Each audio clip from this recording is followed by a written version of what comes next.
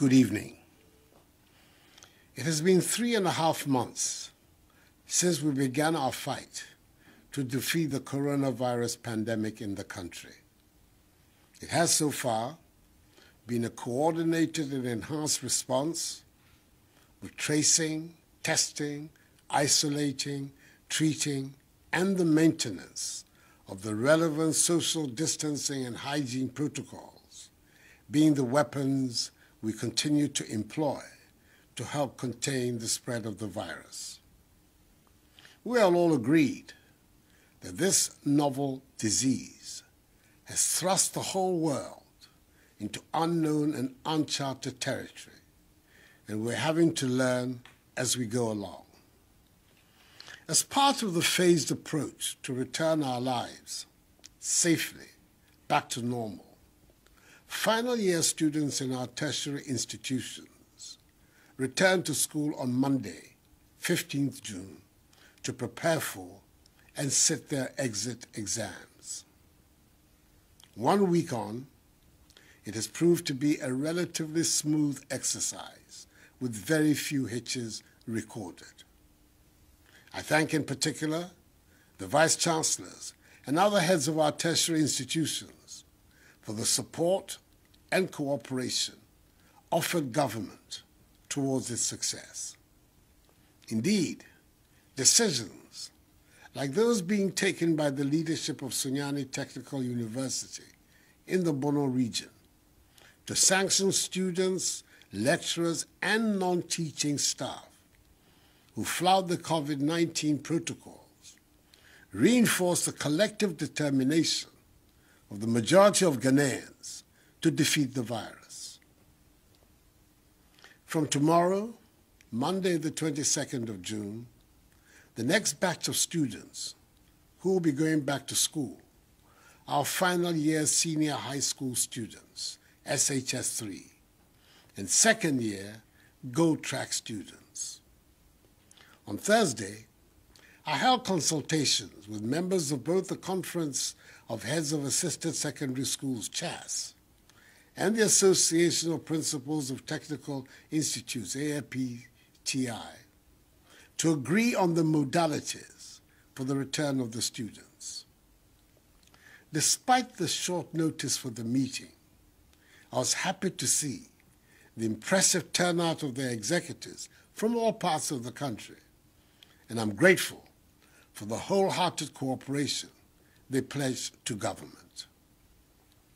Like their seniors at the university, SHS3 students will be in school for a total of 6 weeks before sitting for the WASI exams over a period of 2 weeks. SHS2 Gold Track students who are returning to complete their first semester, like their Green Tracks colleagues have done, will be in school for 6 weeks before going on vacation. All 1,167 senior high schools in the country have been fumigated and disinfected.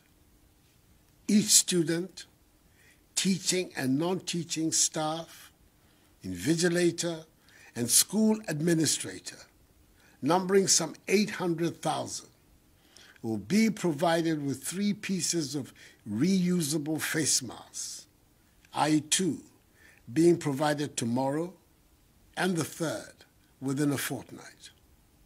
Nonetheless, I encourage parents to provide their wards and children with at least 1 face covering on their way to school. A total of 18,000 Veronica buckets, 800,000 pieces of 200 mils sanitizers, 36,000 rolls of tissue paper, 36,000 gallons of liquid soap, and 7,200 thermometer guns have been distributed. A maximum of 25 students will be permitted in each class. All-day students in schools with boarding houses will be resident in these boarding houses, whilst day students in schools without boarding facilities will commute from home and will be required to adhere to enhanced hygiene protocols. Eating in dining halls will be in appropriate numbers, and no visitors to the schools will be allowed. There will be no mass gatherings and no sporting activities. Religious activities under the new protocols will be permitted. Social distancing and the wearing of face masks are obligatory in our schools. One dormitory block in each senior high school is to be used as an isolation center in the event of a student falling sick. Again, each senior high school has been mapped to a health facility, and care will be provided to the sick by nurses assigned to these schools. Through the National Food and Buffer Stock Company, enough food supplies have been distributed to all schools. Government is also making available 350 buses and 840 pickup vehicles to senior high schools that did not receive vehicles in 2016. For the first time in our nation's history, the government will absorb the WASSCE examination fees of the 313,837 students who will sit for the exam. 75.4 million cedis will be spent on this. These SHS3 students, also referred to by some as the Akufo-Addo graduates, are also the first group of beneficiaries of government's free senior high school policy to sit the WASSCE exams. 1.2 million children, the highest such enrollment in our nation's history because of this policy, are currently in senior high schools. Let us pause for a moment to consider what would have happened to the 400,000 more students who have entered senior high school between 2017 and 2019 without this policy in place. We introduced free SHS because history and the experiences of developed nations have shown that the most efficient way to empower the population and thereby guarantee the future of the nation is by investing in education and skills training of the youth. This is because it is the people of Ghana, Ghanaians like you and I, and especially the youth of today, who are going to build Ghana. Without an educated populace, it will be difficult to transition from the status of a developing to a developed nation. Summing it up, that most noble Ghanaian, James Kwegyir Aggrey, said 100 years ago, and I quote, "I want all my people, my countrymen and women, to be educated, and thus render Africa indispensable in intellectual, spiritual, and commercial products of the world," unquote. I take this opportunity to assure all parents and guardians the government is determined to protect the lives of the 800,000 students, teachers, and non-teaching staff who will be returning to school from tomorrow. I will be the last person to put the lives of the Akufo-Addo graduates at risk. It bears repeating that they must all adhere strictly to enhanced personal hygiene and social distancing protocols, regularly wash their hands with soap under running water, refrain from shaking hands, and wear masks to protect themselves and others. These rules apply to all of us. Fellow Ghanaians, the experts told us right at the beginning of this pandemic that whether the virus spreads or not is dependent on our individual behavior.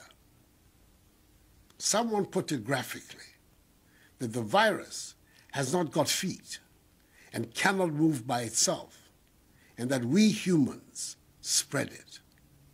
The large majority of us continue to adhere to the protocols. Unfortunately, there are some who do not. Others have slackened, and an unacceptably significant number have refused to obey them altogether. In such an atmosphere, if we do not take care, the virus will continue to spread, which will lead to intolerable pressure on our health facilities and caregivers. Each one of us must be part of the fight to stop the spread of the virus. Our approach to dealing with the virus, as I've always said, will be informed by the evolving science and data.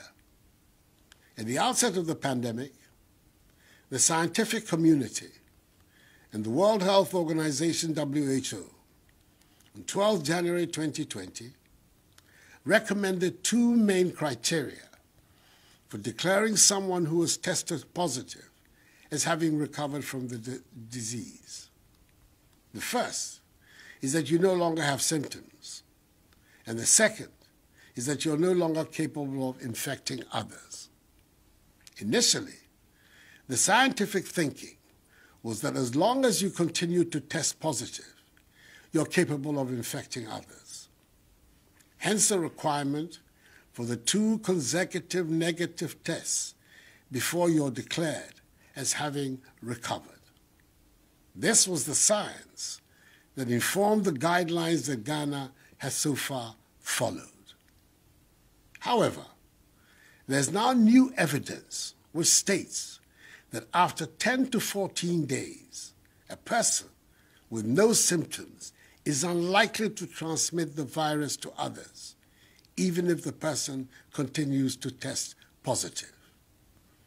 It is on this basis that WHO has updated its guidelines as published per its Clinical Management of COVID-19 Interim Guidance of 27th May 2020, quote, as part of the clinical care pathway of a COVID-19 patient, unquote.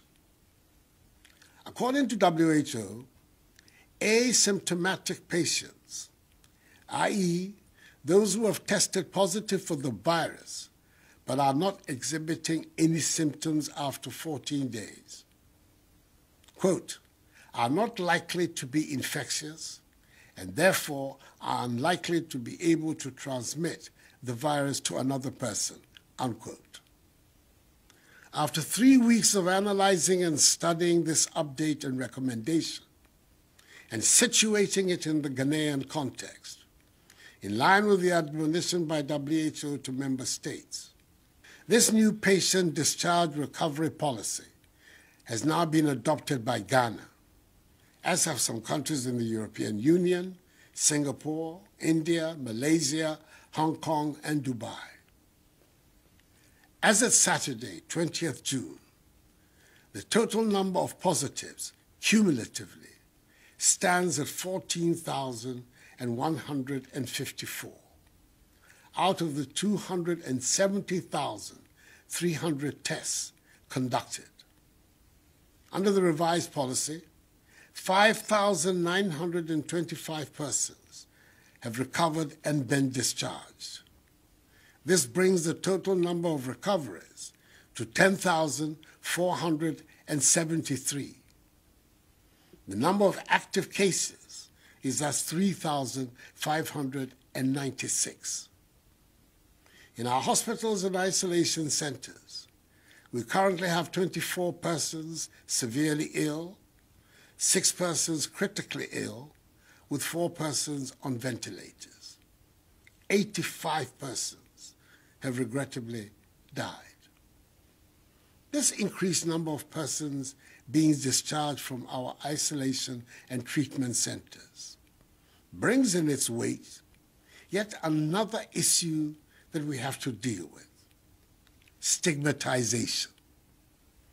It is obvious the stigmatization is adding further dimensions to the already difficult problem of the pandemic.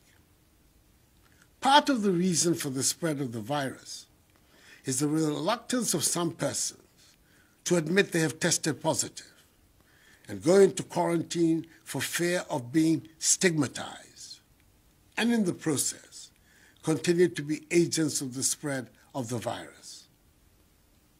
Persons who test positive for the virus, once they recover, do not pose any danger whatsoever to anyone, because the scientists tell us that they can no longer spread the virus.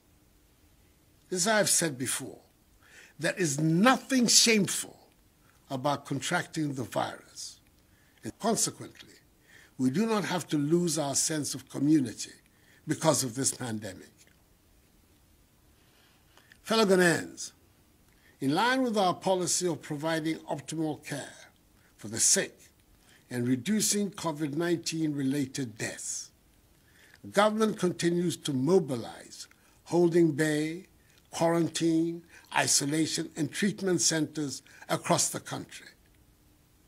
I thank the Ghana National Association of Teachers, GNAT, for their admirable civic gesture of making available their facility in Addo in the Ashanti region, and the Catholic Bishops' Conference for agreeing to the use of their facilities across the country as isolation centers in the fight against COVID-19.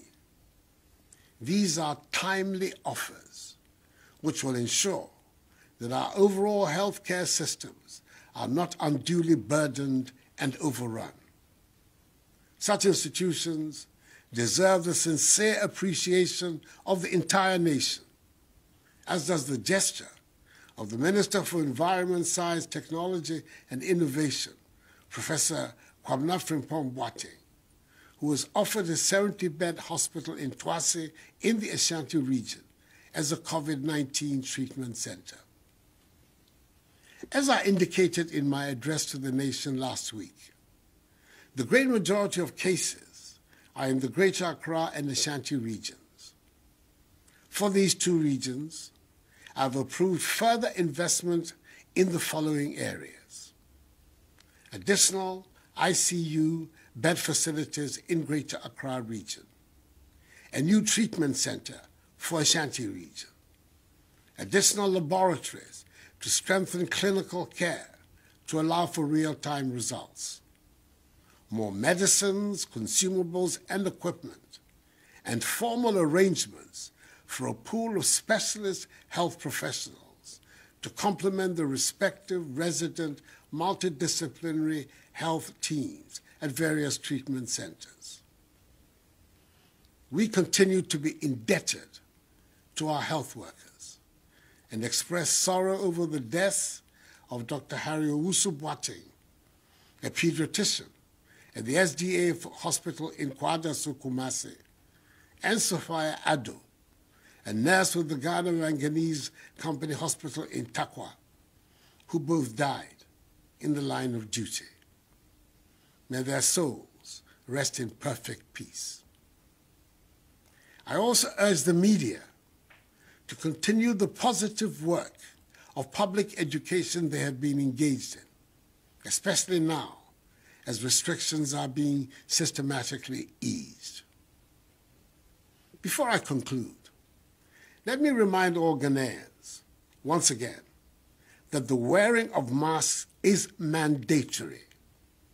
Leaving our homes without a face mask, a face covering, or a face shield on is an offense.